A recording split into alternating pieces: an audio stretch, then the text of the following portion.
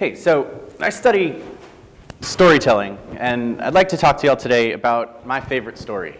It's called They Take Turns Using a Word They Like. It's extraordinary, says one woman. It is extraordinary, says the other.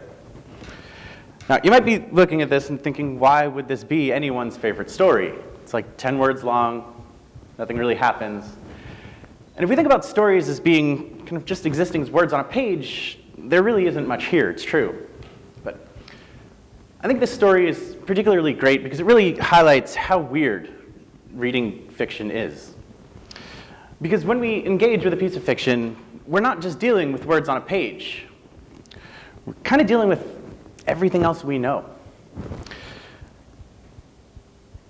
So to give you an idea of what I mean by this, I'd like you to consider a couple of questions about this little short story. What do these women look like? What are they wearing? Where are they? And what are they looking at? What is it that's so extraordinary? You probably have answers to these questions already, maybe even before I ask the questions.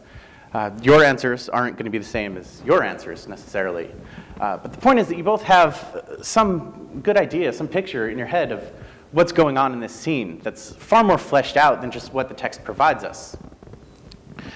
My dissertation looks at how this works. Specifically, I'm looking at studies in the cognitive sciences about gesture, body language, facial expressions, and how these play into how we kind of imagine and understand and interpret art.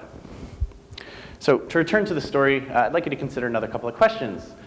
What is the women's bodily position? Where are they in relation to this extraordinary thing? How are they using facial expression and gesture to really accentuate what they're saying about it? You know, it is extraordinary. Now, no matter what we're reading, short or long, whether we're reading 50 Shades of Grey on the train, or if we're reading this story here today, we always do this. We always fill in kind of gaps, plug in holes, because no matter the length of the text, we only get so much information. In an exceptionally short story, such as this, there's a lot more gaps to fill, because we're just not given as much. So we notice this kind of active role that we take a lot more. Because we get all of this. We get that there's a setting here. We know what these women look like. We can at least describe them to some extent, even though it's not there in the text. So it's my goal in merging these two fields of literary studies and cognitive science to get a better idea of the active role that readers take in the construction of stories. Thank you.